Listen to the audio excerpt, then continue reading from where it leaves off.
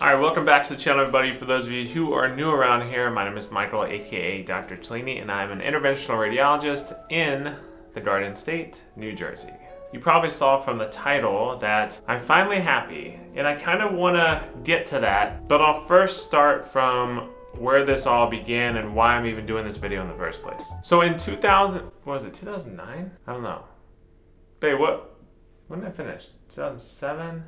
I don't remember. So in 2009, I was working for a real estate company doing property management, and I was essentially a leasing specialist, and then went on to be an analyst and et cetera, et cetera. Just usual corporate world kind of stuff, and I was very unhappy with my job. I spoke about this on many numerous videos before, but I kind of just wanted to reiterate in case you haven't seen it, but I talked about it on why I quit the corporate world for medicine, link up here, and I probably touched on it a few other times in other videos. So at that time in 2009, I really had no idea what I was going to do. The only thing I actually knew is that I didn't like my current job, and I didn't like the whole corporate world and working in that kind of environment. It just wasn't for me. And I ultimately had no idea what I wanted to do, which is why I'm kind of making this video, because a lot of you are probably in similar situations, especially in your younger 20s, just finished college, don't like the career they started, etc., etc. This is like such a common issue, and I get asked this question all the time. What should I do? Should I become a doctor? Where should I go next? I'm so lost, etc., etc. And I just wanted to make this video because I was in those exact same shoes. I literally felt everything you're feeling right now, like to a T. I had no idea what I wanted to do. I had no plan. I had no real training in anything but the business that I was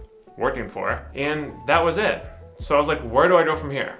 So even though I dogged on them in one of my videos, link up here, I went to Student Doctor Network because I knew I was interested in science. My brother's a veterinary neurologist. My younger brother, who is also pre-med. I thought, well, maybe I should do something science related. So I started looking into it, eventually decided on medicine. And it was at that time that, looking back on it now, was kind of a crazy decision, because I literally would research for hours on end how to get into med school, what I need to do to get into med school, what courses I need to take, how to be competitive, all this stuff, hours and hours and hours researching. And eventually I made up my mind, on a whim, honestly, I was gonna try my shot at med school.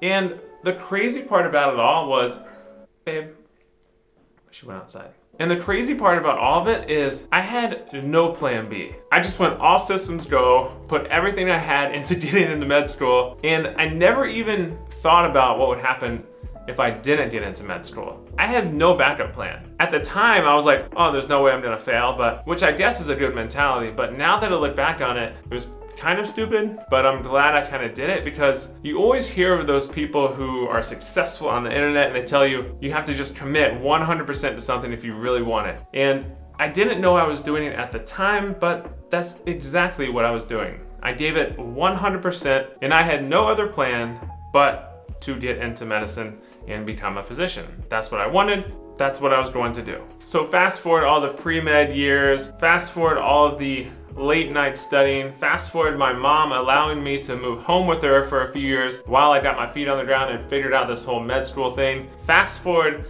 getting accepted to med school, moving to New York City, working at Mount Sinai Hospital before I went to med school. Fast forward to med school, and then fast forward through med school, 6 years of residency afterwards, and here I am, finally an attending physician, almost 3 months into my job, and I can finally say, for the very first time in my entire life, that I finally feel settled. I finally feel like things have come together. I finally feel like I've made it, whatever that means, and I finally feel happy.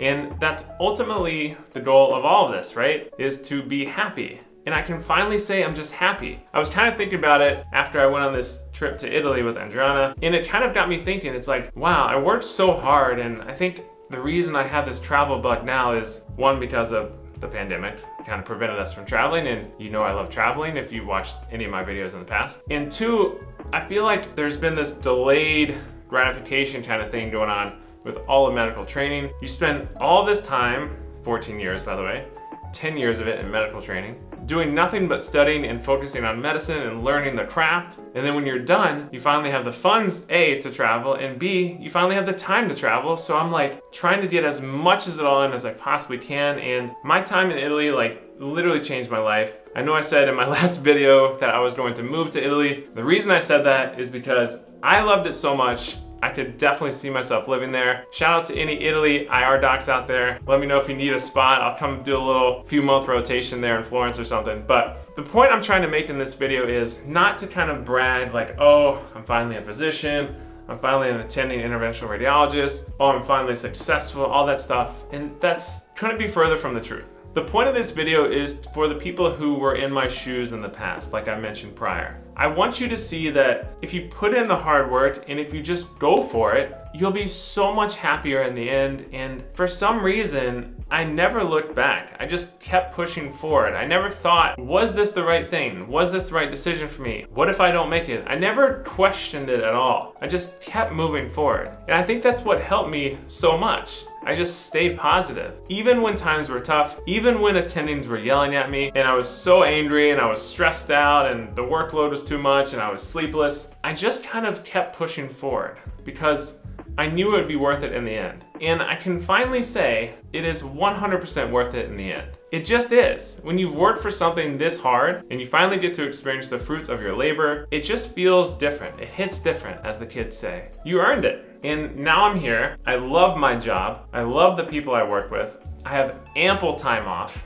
as you can see. I can travel, I can do whatever the heck I want to, and it's all because I put in all of those years of hard work. And it's a simple equation. Hard work, dedication equals success. Whatever success means to you. So that's pretty much all I wanted to kind of get across in this video, that I'm finally happy. I'm not trying to be braggadocious about it. I'm just trying to say that it is worth it in the end. I promise you, especially for those of you who are in med school, who are in residency and all of that stuff, it is totally worth it in the end. You just have to get through it, and it's so much better on the other side. I'm literally enjoying life. I love life right now. I've never been happier. Andriana and I have never been happier together. It's a beautiful thing. So hopefully this can motivate some of you all if you're in a rut. And I know I've been in plenty in my last decade plus of training. So if you are in a rut, watch this video. Maybe it'll motivate you to keep pushing forward because it's ultimately worth it in the end. So on that note, I'm going to go book my next vacation, which I just posted that I want you to kind of tell me where you think I should go because I got that travel itch now.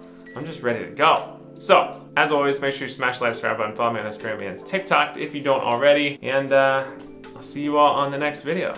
Hopefully there's a good travel vlog coming up soon. Bye.